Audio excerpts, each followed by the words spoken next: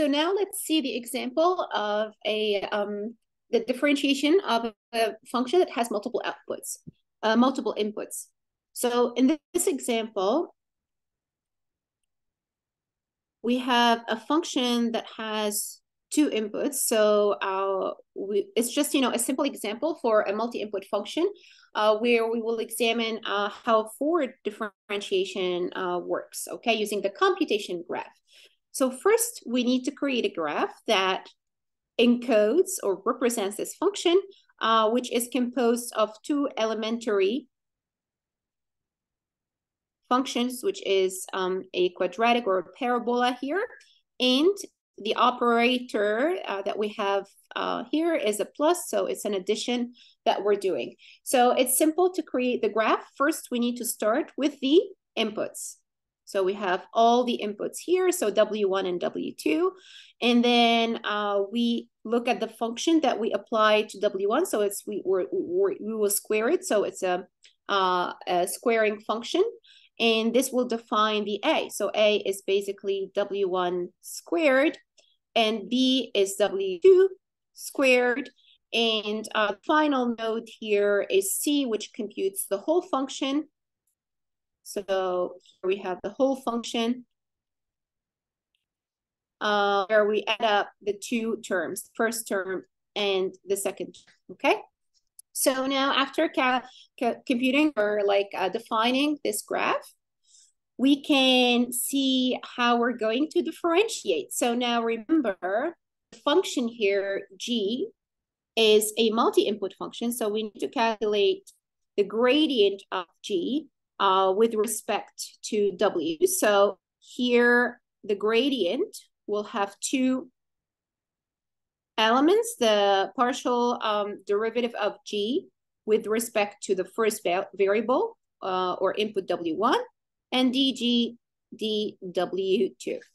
All right, so it's a vector over here. So C should give us a vector. So here, if we're going to add differentiation, we will have two elements that we need to define over there. So let's look at this graph right here. So first, we do the same thing. We select our parent nodes. So we have two variables here. And for each parent node, independently, we'll look at its child node.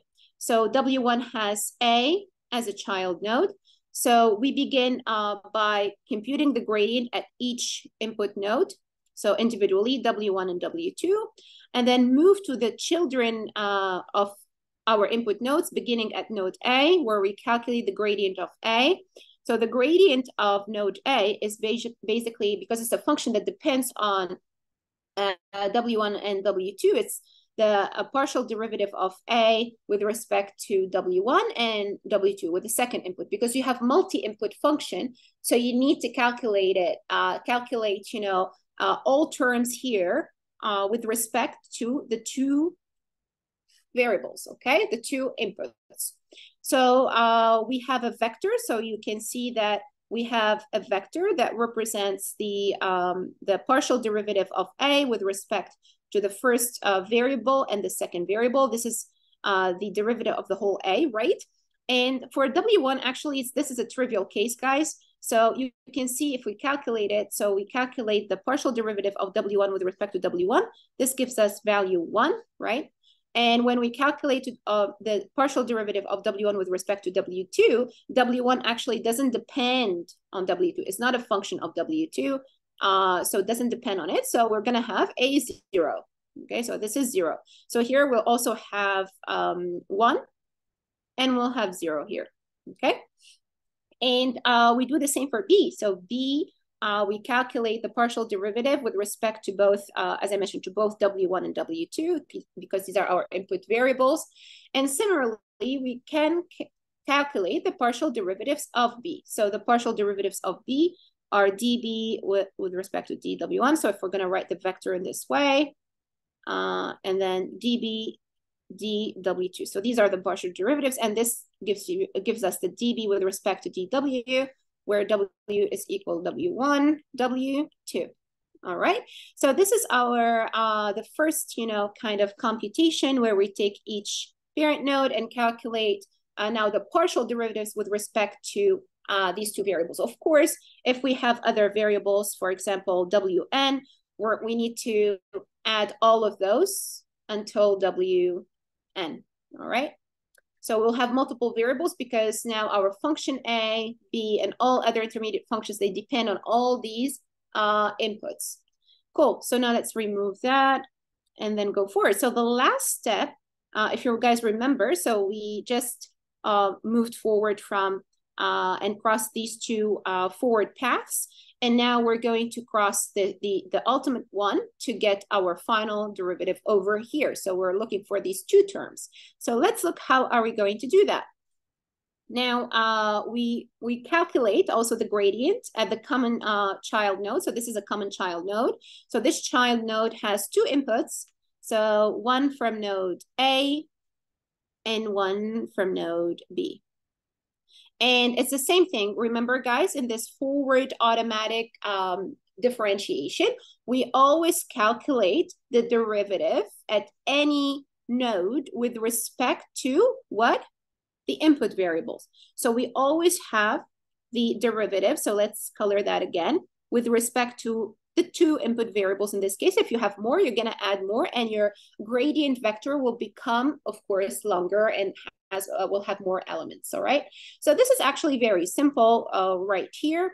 And what we also have, I want to remind you that we are evaluating the function. So W1 is the input variables. If we set them in, if we set these values, so let's say, for example, equals to 0.5 and 0.8, we can do a simple forward pass, calculate, update the A, update the B, and C is A plus B, so we can update the C at the end. So we can also evaluate the function and not only calculate its derivatives with respect to the input variables. All right, cool. So now this is, you know, the final graph. What we notice is that we have so many zero elements, okay?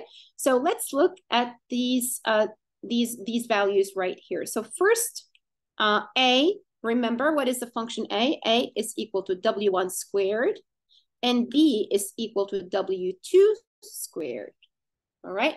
Now, when we calculate the derivative, A depends only on W1, so we keep this term, we will calculate it.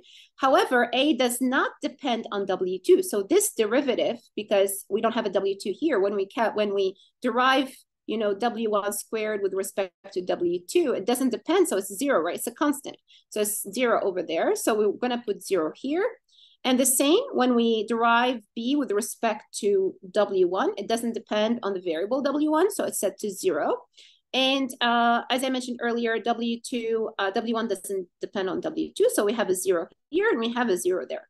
So what you notice here, in this simple example, we have so many zeros in our, you know, like computation graph, okay? Forward differentiation graph. Now, what happens is that this may be problematic. So we'll talk about it in a bit, but keep that in mind. Keep that many actually nodes will have 0 partial derivatives with respect to some input variables. Next, I'm going to give you another example. So a more complex example. So here, for example, this is, you know, another function, and you can see that this function is actually quite complex, yeah?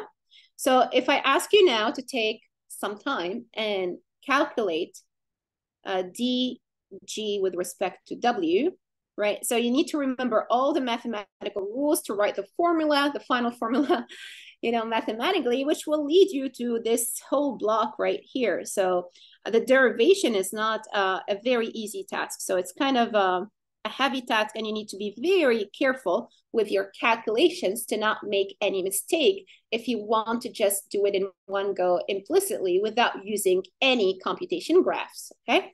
However, the power or the potential, I would say, of computation, a computation graph, if you map this into a graph, right? Then you will break it down into different pieces. So you'll take, for example, this, and you multiply it by this one, and you multiply it by that one, and then you're going to multiply it eventually by the 1 over log, right, of, this term basically, right?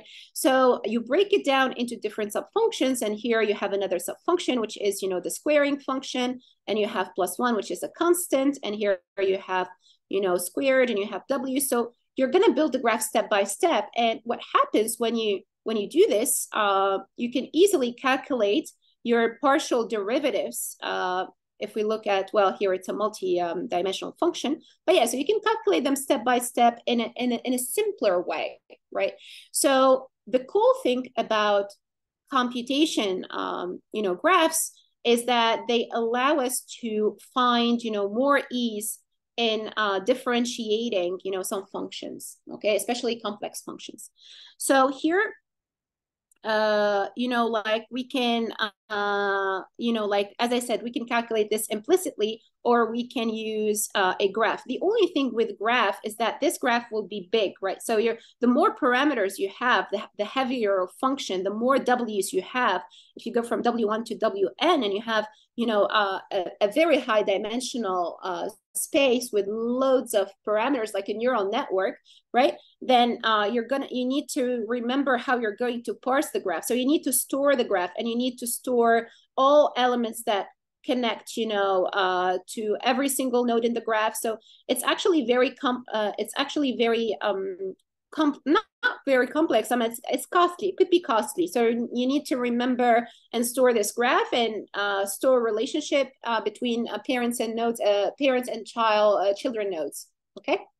So that's not too bad if you can still do that. So computation will be much lighter and easier, but it comes at the storage cost. So you need to do some storing of this graph. So the advantage of implicitly constructing the graph is that the corresponding calculator is lightweight. So it doesn't mean explicitly constructing. It means like you're calculating this directly. So if you calculate this directly, it's lightweight. You don't need to store any graph, okay?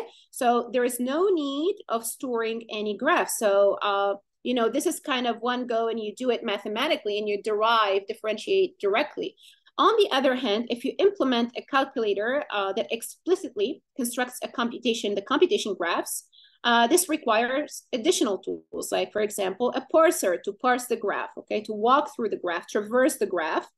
And however, the good news is that it allows for easier computation of high-order derivatives. So when you have high-order derivatives, partial derivatives of your function, this becomes way easier using a computation graph, which is something we need in neural networks, okay? Cool. So I think now we covered the concept of forward differentiation using a forward pass from parent to children nodes, using a single input and a multi-input function.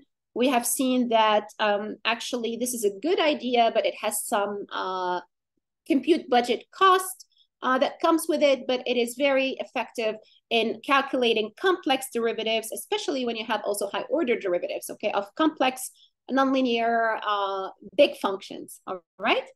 Now, we're going to move to the next step, which is the concept of backpropagation, or what we call reverse mode of automatic differentiation. So the reverse mode of automatic differentiation is the opposite of the forward. So instead of basically traversing the graph in this, from left to right, we're going to have a reverse mode and traverse it from right to left. So why we have this, why this was introduced. So let's look at the issues that come first with the forward pass. So remember, guys, in the forward pass, where do we find the final function? The final function or derivative is calculated in the right node, okay, the right node. So everything is stored here. So this derivative, so let's go back to this graph where it is. Where is it? Sorry. So this is the final derivative of my function. This is g with respect to, so we have partial derivative W1. So it's actually exactly this term. So our function is evaluated right here in the forward pass. All right. So with that, let's look at some issues that come with this. So the forward pass can be inefficient in many kinds of multi-input functions. So why is that? Because, you know, many nodes in the computation graph may only take just a few inputs, which means many of these nodes will be set to 0. So, so we have a few inputs. Okay, so let's look at this. We have a few inputs to each node. So this node has only one single input. This node has only 2 inputs, for example. Okay, so this, the second limitation of what it says, let me read it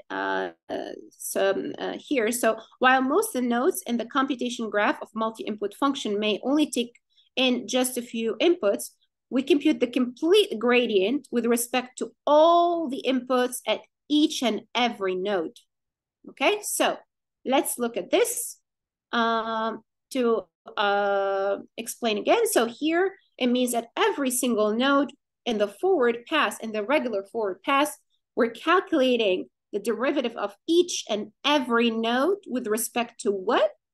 With respect to all inputs. So if I have millions of inputs, then this will explode, because every time in every node I'm out calculating the, you know, like the derivative with respect to these all of these, you know, inputs. So that's quite heavy. That's very heavy to see these long vectors. So now if I have this graph, let me put it this way.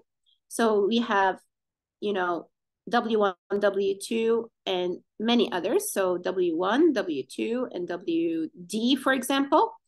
And then we're going to move to kind of, you know, you have something like this, and then maybe this will connect to other guys.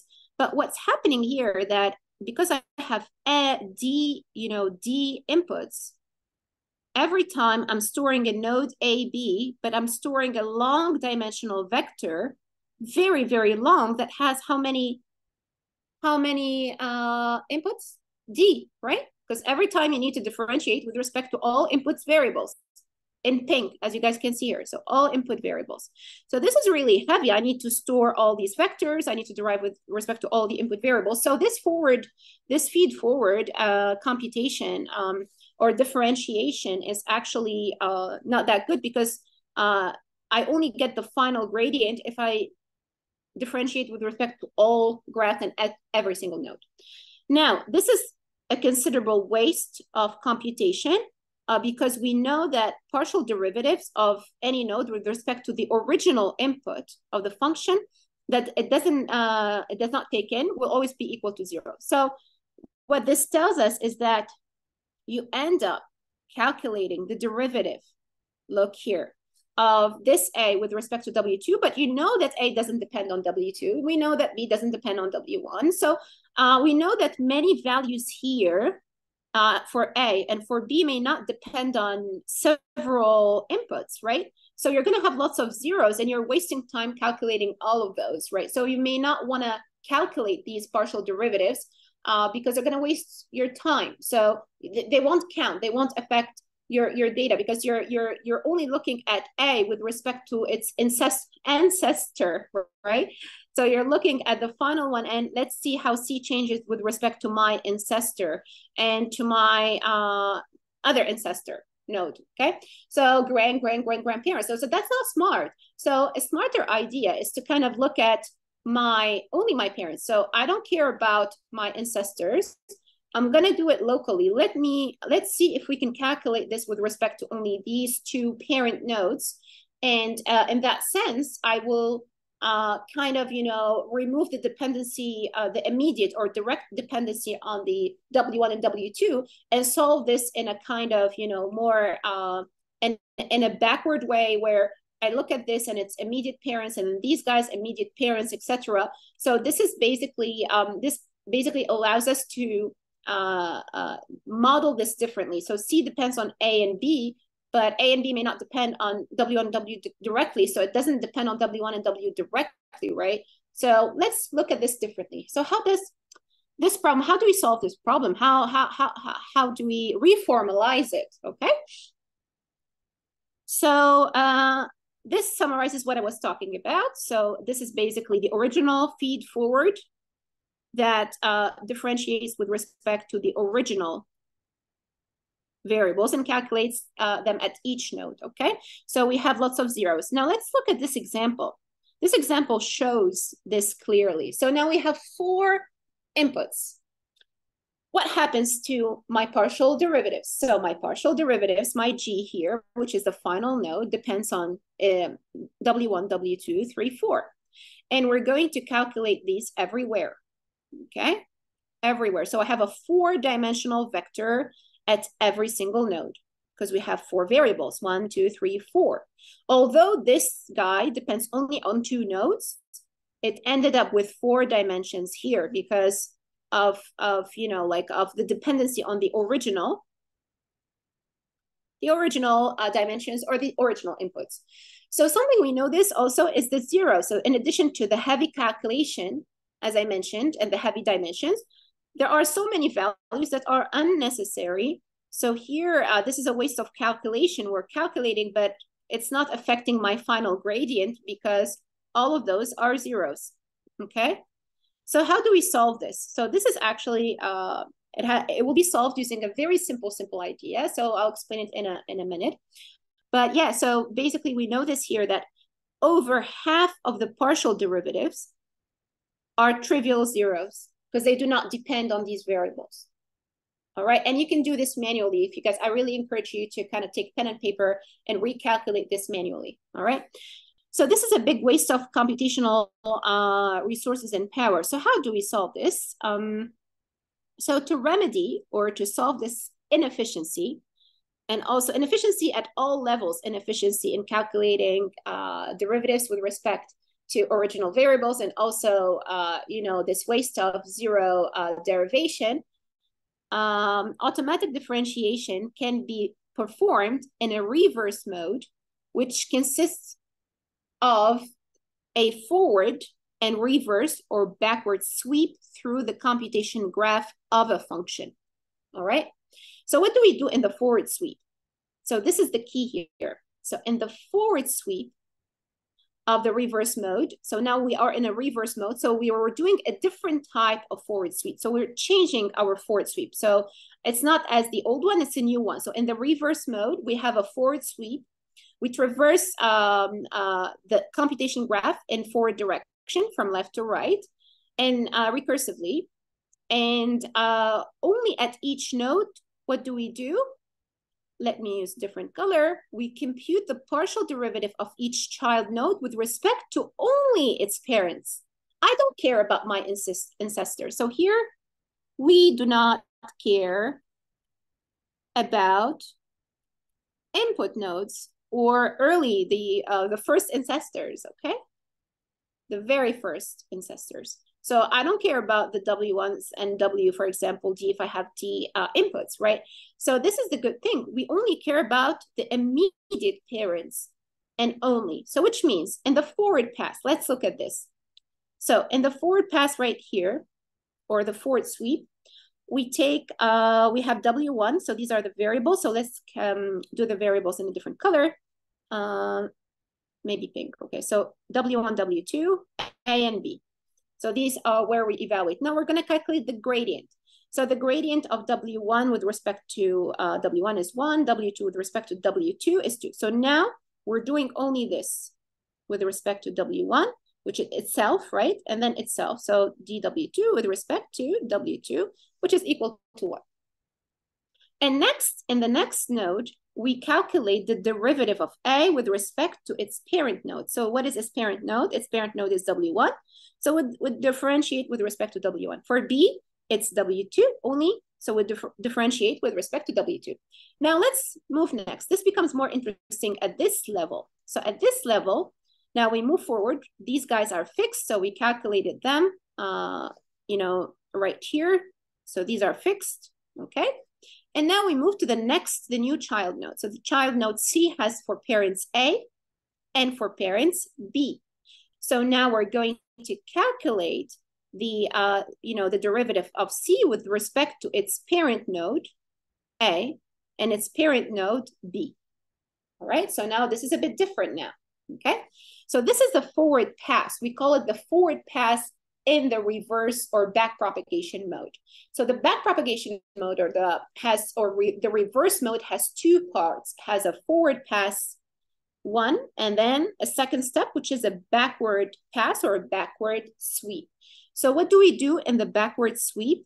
So basically, let me explain this. So we read through the text and we explain step by step. So in the backward sweep, in the forward sweep, so once the forward sweep is complete, so we have completed it, we change course and traverse the computation graph in the reverse direction. So what does it mean in the reverse direction? So we're going to start from this block right here, okay? So this block right here and traverse back. So we're starting from the final node and we're traversing the computation graph backwardly, all right? So we start from the final node and propagate back. So as we do that, we start at the end node and traverse backwards recursively from right to left as we reach the input nodes. So what happens at every step? This is the most important step. So at every step of the process, we update. So there is an update that happens to this derivative here. So look, this derivative before was only this term. Okay, so it's the partial derivative of A with respect to W1. Now we're going to update this derivative using the backward sweep. So in the backward sweep, we will update it. And how do we update it? So we update the partial derivative of each parent by multiplying it by the partial derivative of its child node with respect to the parent. So we multiply it by the derivative, okay, of the child node C with respect to the parent, that parent, which is A. So here we add DC with respect to the node, the parent node A. Okay, so this is the parent node of this child node, and these are the parents in blue. Okay, we do the same for the second one. So here we have the child node, we calculate its derivative, we multiply the old derivative in the forward sweep by the derivative of C with respect to B. Over here, and B is the parent node. So when the parent node has multiple children, the accumulated partials should be added. So we add them up, so not multiplied, and this is because of the chain rule. So you can, guys, easily verify the chain rule and see when we have actually a parent node has multiple children, which means something like this, we will do some summation. So it becomes plus, and we do a summation over there. And this applies inherently the chain rule. So once once we do that to all graphs, so here, when the backward sweep is completed, we will have recursively constructed the gradient of the function with respect to all of its inputs. So here, as we move backwards, so we have updated this guy. So let's see here. So this is, our updated pass, and then we're going to move to the next parents. So the parents of these nodes. So what we do, we take basically the original weight. What is the original function is 1, okay? And we multiply it by this derivative right here with respect to W1. And we have it over there, so we just need to simply multiply because this is already a derivative with respect to the original, variable. And by doing this multiplication, what do we get? We get the final gradient. So the gradient actually of the loss is now calculated right here. So this is the full gradient. So the gradient of G is equal to this first term. So I'm going to copy paste it. Copy paste right here, and this second term. So now actually we find the gradient backwardly, not at the end, but at the very beginning. Paste image, and here we go. Okay, so if you calculate that, we're gonna get the gradient right here. So yeah, so this is basically, you know, the idea of the reverse mode of differentiation. So it allows us to calculate, to only store the gradients that matter. We don't need to calculate with respect to the original, you know, the all the way back to the original ancestors. We just take it one step at a time, and we update using the chain rule, and we traverse the backwardly, and the final gradient will be calculated over here, as opposed to the original forward pass where the final gradient is over there. Okay, cool. So that's that. So now let's have this tiny exercise. So we have seen this function earlier. So what I want you guys to do is to take some time and to do the reverse mode. So the reverse mode has 2 steps. So we're going to do the reverse mode here. Okay. And I'm going to actually mask all of these values. So these are actually this one is correct. So let's leave that. So here I'm going to mask all these values because now we need to rewrite them. So I copy pasted the original forward pass that calculates the gradient at this level. So the gradient is here. But now using the backward pass, the gradient will be actually calculated over there. All right. So let's, you know, take a few minutes and do this by hand. So I'm not gonna, yeah, so I'm gonna just remove these values and you guys can update them accordingly. So in the forward mode and also in the backward mode.